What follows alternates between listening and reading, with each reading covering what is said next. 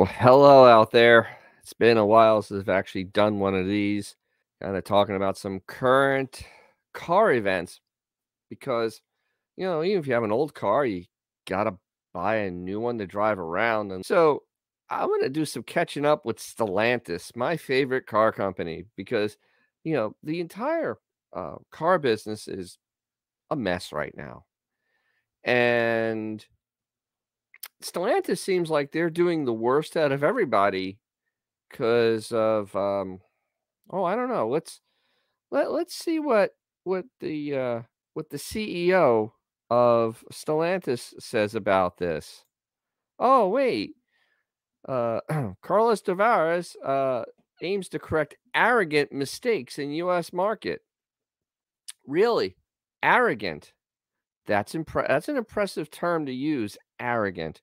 They just can't admit they don't understand the North American market.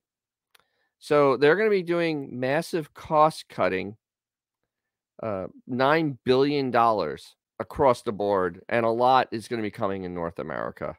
So all you UAW workers who got that giant pay raise, your retirement is very near in the future. So, in correcting what CEO Carlos Tavares described Thursday as an arrogant mistake by himself and the company in the automaker's U.S. operations that led to sales decline, bloated inventories, and investor concerns. Tavares said the convergence of the three factors led to the problems: not selling down vehicle inventory fast enough, manufacturing issues, specifically with two unnamed plants, and lack of sophistication in the way to go to market. That just sounds like you don't know what you're doing in North America. I'm not even going to read the rest of this because it's just a lot of corporate doublespeak and basically just belaboring the point that they're just going to fire as many people as humanly possible. So on the heel, this came on the heels of this coming out. Tim Kuniskis is retiring. Now he's actually, I believe he's younger than Tavares. Tavares is 65 and still the CEO of Stellantis worldwide. Kuniskis was basically the champion of the Hellcat and all the high performance stuff. I mean, granted, a lot of times it's called him a carnival barker, but he did want performance cars, very much so. And I think the timing of his retirement is quite suspect because he was the head of Dodge and Ram. Both brands are in massive trouble right now. And I mean, Dodge is to the point where, and we'll get to this in a little bit, then the replacement car is not doing so great. The Hornet is a disaster. It's one of the slowest selling cars in all of North America. I drove 2,500 miles across the United States, and I saw one, and they're very easy to spot because they're ugly. And yeah, and Ram just came out with a bunch of new product that I don't know if it's going to sell because they're now just as expensive as Ford pickup trucks. And if they're going to be the same price, I'll buy the Ford all day long. Just because of my experience, 20-something years of owning Ford trucks, I did not have half the problems that my friends that buy Rams do. I didn't have a third of the problems. So I'm digressing. Now I'm going to replace him with two people. Chris Fuel will be who's now also at Chrysler, is taking over Ram. So Chrysler is so little going on that they're giving executives at Chrysler other pieces of the company to take care of. And we'll get to that in a little bit. And then Matt McClare will become Dodge brand CEO. He was in head of sales and has broad automotive experience. Good luck. This is actually kind of sad because I mean, this is Dodge. This was Chrysler Corporation's everyman car division. I know it's known for performance, but for the most part, this was the cars that the regular family would own because Plymouths were always the taxi cabs or the very inexpensive car, and Chryslers were luxury cars. Right now, Dodge has no direction. They're coming out with an electric appliance that's going to be extremely expensive. They have a Hornet that no one wants. They have a Durango which is aging out, and they're trying to do a last call on that, and God only knows what that's gonna become. So, Dodge itself and they don't have a minivan. Chrysler has a minivan, and that's the only product they have at this point. And I mean, Chrysler, I'm assuming, is done. I'm there hasn't been any rumors, talk of anything coming out, and you'd figure you'd wanna do that soon because all you have is a minivan, and a Chrysler 300 supply is gonna dwindle, and there won't be anything left. It's kinda silly at this point to sell one vehicle. So, those 2 divisions are not doing so hot. So, we have, Kuniskis leaving, which is bad. So then the other part is Jim Morrison, who was the leader of Jeep for a very long time, and they moved him for some reason into the performance parts division, which I don't think he had liked very much because that was December, and now it's June and he's leaving. So he's just kind of leaving. And they put the head of a Maserati North America, who are doing such a bang up job, as the head of Jeep in North America. I'm not so sure this is such a great idea. William Peffrey, CEO of North America, has replaced Morrison as the head of Jeep North America. This transition in a wave of significant executive changes at Stellantis in recent months. Several high-profile executives have left the company, including Tim Kuniskis, which we've talked about, Jason Stoyevich. He was the former president of Stellantis Canada, and he resigned as the U.S. retail sales chief after 2 months in the position. That's that is literally just somebody jumping off board, realizing that there's no win in their job, because you don't go from being the president of Canada, Stellantis Canada, get moved to a very high profile job, and then go, yeah, I just don't want this. I'm retiring. I'm just leaving. No, when there's smoke, there's fire, and there's a lot of fire going on right now at Stellantis. Oh yeah, and the last is the COO, Chief Operating Officer, left in January. He jumped ship to go to Goodyear. Stellantis is bleeding a lot of executives, and especially North American executives, and that's not very good because they already have trouble marketing their products here. Antonio Filosa was appointed new Jeep CEO, and then he took over from Morrison then. And yeah, because then they had somebody else, Christian Monner, also had left. So I mean, there's been a lot of bleed going on, and why and so what is coming out with their product? Because they had a giant announcement for their Charger Daytona RT Scat Pack Super B Daytona EV thing. Oh, Dodge Charger Daytona launch delay by 90 days to fix issues. I remember in an earlier video, which I'll put up there somewhere, that I said that, there's not a lot of testing and there weren't a lot of mules. There were no mules seen. And then all of a sudden they just roll this mule out and woo, oh my God, you got a car. Oh, no, that's not the way it works. No summer launch for the new Charger will come the fall. And I will probably bet that it won't come in the fall either. I just can't. I just can't. They're gonna, as we read on, you'll see why. Dodge controversial all-electric 2024 Charger Daytona. It is not a 2024, it's a 2025. You could try to call it a 2024, but 2024's got launched in last September. They're not getting launched this year. That's a 2025. I don't know why they're trying to play that. They're trying to gaslight us because they have 1 year of no Chargers. Just 1 year. The 2023s, which were built, the last ones were now built in December, which is 6 months ago. According to multiple dealer sources, the cars have been pushed back 90 days. Sources close to the program have told us that the postponement is necessary to address several electrical issues that have surfaced during testing. So they're just now testing these cars.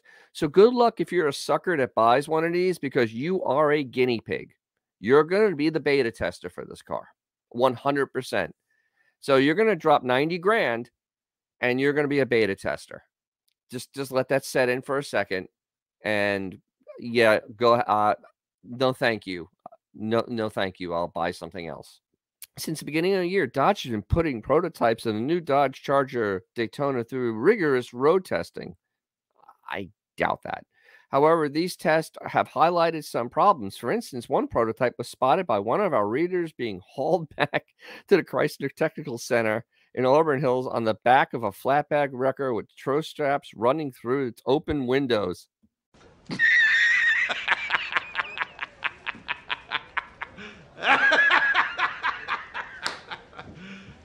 You serious? They couldn't even strap it down by the wheels. In other case, engineers were locked out of the vehicle hatch, forcing them to climb through the interior to access the cargo area. This explains the number of prototypes we've seen with cords hanging out of their hatches, as the upscale models have power hatches. Dealer documents indicate that Dodge has delayed allocation orders, order processes, even the official presentation of the Dodge Charger from May 4th to August. If you honestly think that this car is going to be even available this year, this calendar year, you're really pushing it. No. This 3-month delay will allow engineers to resolve the issues and ensure a smoother debut for the e-muscle car.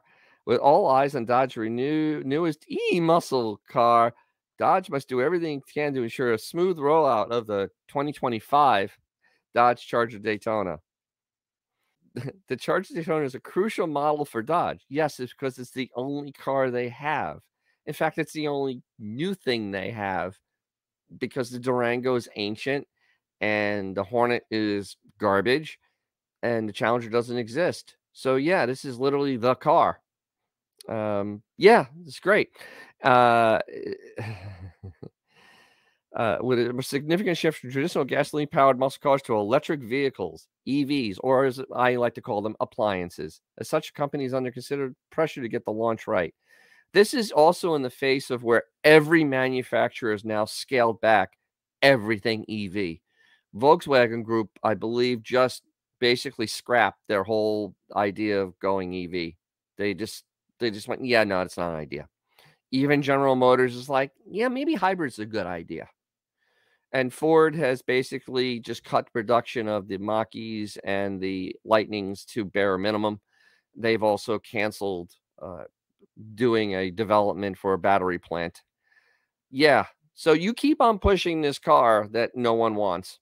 Also, by my house, and I'll probably do a short video of this later, there is a parking lot, actually, I'm sorry, a field of Teslas, about 300 of them, that are just, they were just put out there because I can't sell them. And this is the company that people that want to be virtual signaling, that's who they run to, is Tesla. And they can't sell cars.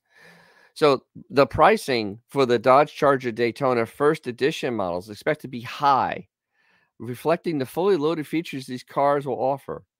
This concerns some fans. There are no fans, especially considering uncertainty surrounding government incentives for EVs. That will also go away. A change in administration following the upcoming November election could impact these incentives, potentially making the cars less affordable. They're not affordable to start with. Oh, I love the little strap hanging out the back. Look at that. That is embarrassing. There you go. So is that standard equipment on these cars? You know, you just drop 90 grand and you got to have a cord so you can get into the trunk. What happens when the doors lock and you can't open them? Oh, well. Looking ahead to our 2025, our sources indicate that Dodge plans to expand the Dodge Charger Daytona RT SE Superbird EV lineup with a more budget-friendly rear-wheel drive GT model. These models expect to feature single electric drive, producing around 300 horsepower, utilizing the same 400-volt electrical system as the RT and Scat Pack models. This should make Charger Daytona more accessible to a broader range of, no. Okay. But those of you who would rather skip the appliance The Scat Pack models will continue the Charger internal combustion legacy with a pair of high-performance twin turbocharged engines from 420 to 550 horsepower. We contacted Dodge to comment on delay and issues with new Charger Daytona and have yet to respond. So, yeah, Mopar Insiders, who is a shill, they couldn't even get a response from Stellantis on what's going on. I can't figure out, how much more this company is going to be able to handle in North America. I mean, the only thing they have has any value at this point is Jeep, because you could sell a Jeep anywhere. And that's literally why they bought or loved the cheap price for Chrysler Corporation. Everything else was garbage to Fiat, and the Jeep brand is something you can sell in South America, Asia, Europe, Africa, Australia. You could sell a Jeep anywhere, especially where the roads are bad. And that's the only brand that's safe.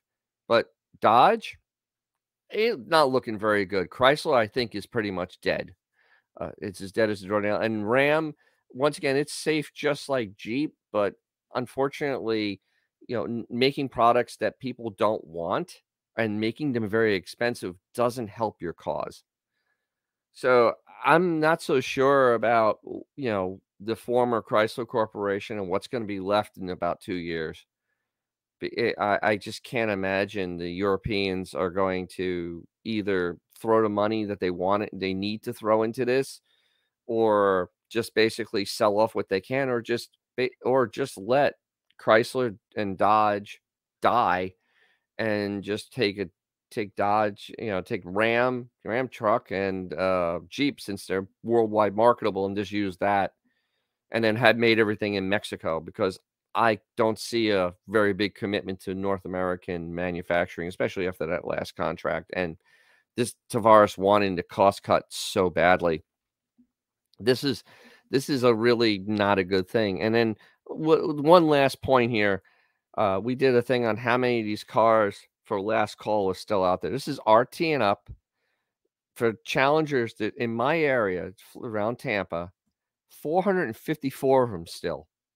There's actually a dealership near my home. They have 5 green Challengers that they just keep moving around. They just keep moving them around the dealership. They're bright green, so it's hard to hide them. And then, so we have 454 of those and 222 Chargers, RT and above, in a 100-mile radius around Tampa. So that's still over 600 cars, and each one of these is over 6 months old. Just let that set in. They were the last ones were made in December. These are over 6 months old. Lot rot is going to be setting in. So the Chargers, I guess they can sell them by the end of the summer. The Challengers, I have no idea how they're gonna. Would comment out there? Would you guys buy a year-old car? And they still charge you sticker. Would you still buy a year-old car? Just curious. Okay, so that's my thoughts on the the train wreck that is happening over there at Stellantis.